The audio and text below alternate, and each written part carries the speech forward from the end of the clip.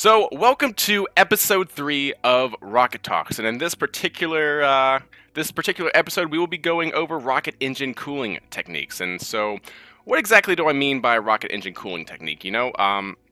When your rocket engine nozzles and thrust chambers, when you're going through combustion, right, they get very, very, very hot, right? We have really, really hot expanding gases to produce our thrust, and those can exceed temperatures of a lot.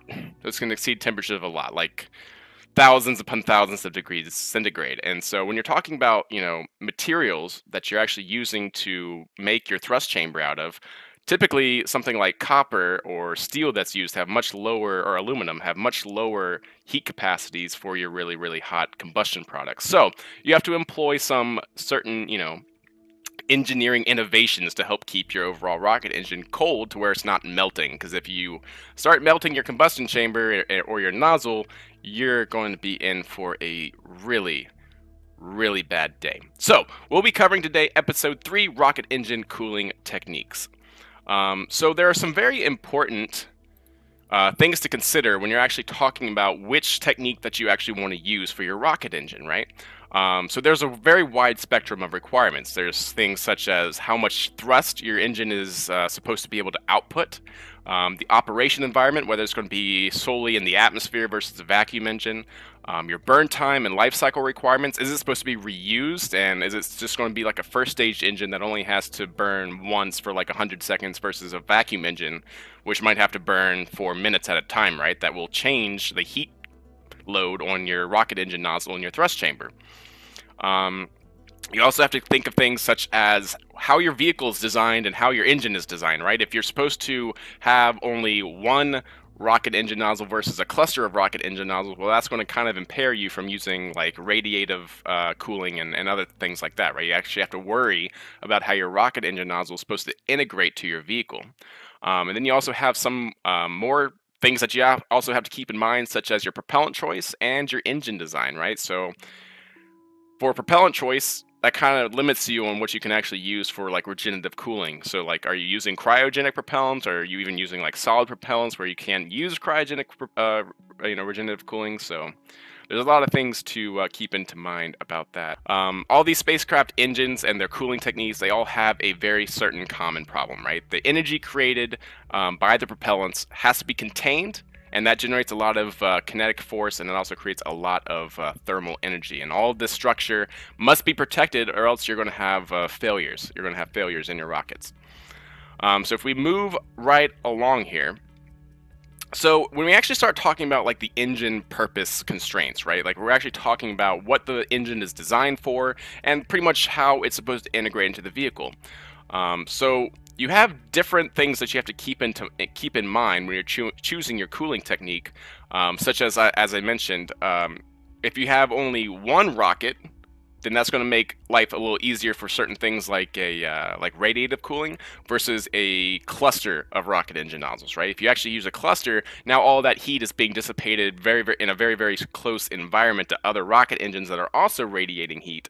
So something, certain like radiative heating techniques are not going to be able to be used, right? So that's going to actually limit you on what you can actually use as your cooling technique. Other cooling techniques, or overall, the cooling techniques that we will be talking about today will cover the following: regenerative cooling, radiative cooling, ablative, film, and transpiration cooling. They're pretty similar. They're almost the exact same thing.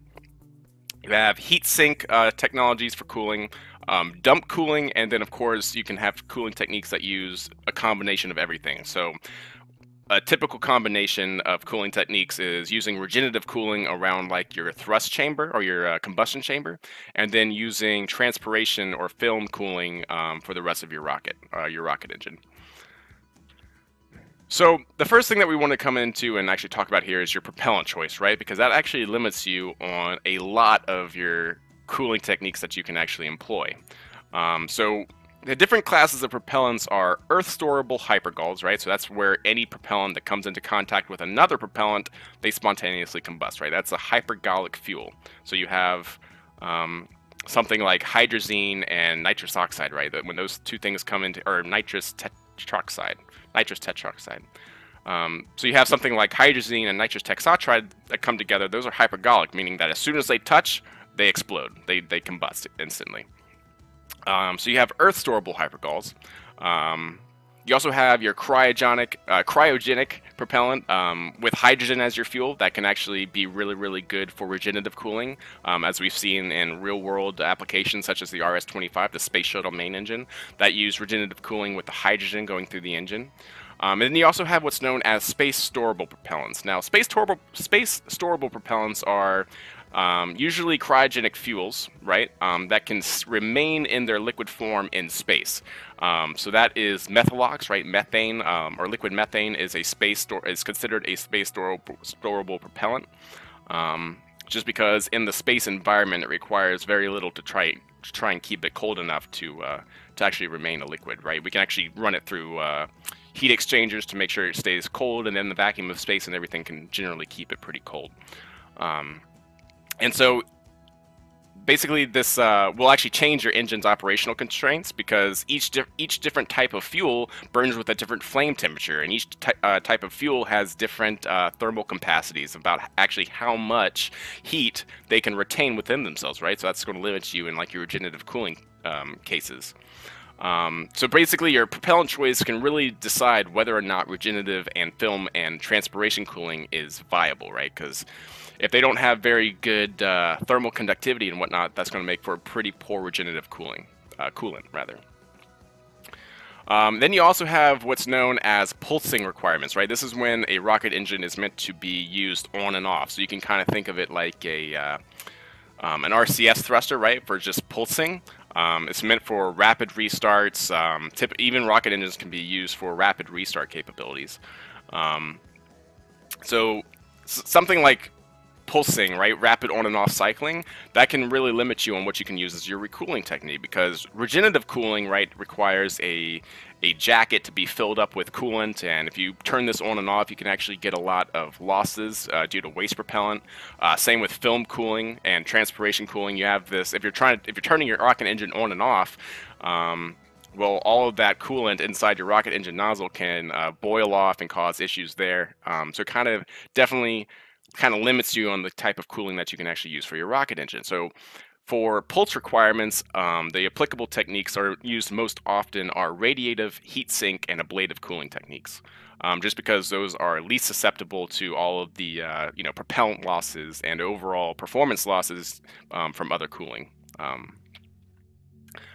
Then we also have prolonged burn times is another thing that you have to keep in mind on whether or not you're going to actually be using regenerative cooling or an ablative cooling system, because this will imply a higher propellant to dry mass ratio, right? If we're having longer burn times, we're going to be carrying more fuel in comparison to something that only has to burn for a few seconds or even a minute.